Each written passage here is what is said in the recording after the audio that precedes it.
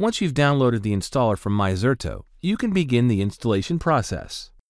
Zerto recommends installing Zerto on a dedicated virtual machine. Double-click on the installer executable. Click through the wizard until you reach the installation type.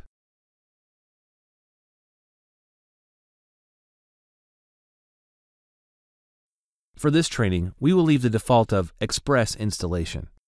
However, you might want to choose Custom installation in your own environments if you wanted to define or edit settings for the database, ports, service user account, or interoperability with vCloud Director. Click Next. On the vCenter connectivity screen, enter the settings necessary for the ZVM to communicate with this site's vCenter and enter a unique name for the site.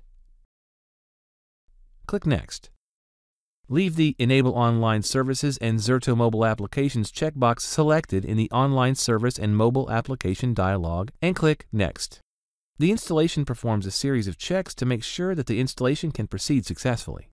If it fails, the most likely reason is a typo in either the hypervisor management IP or its credentials. After the checks complete successfully, click Run.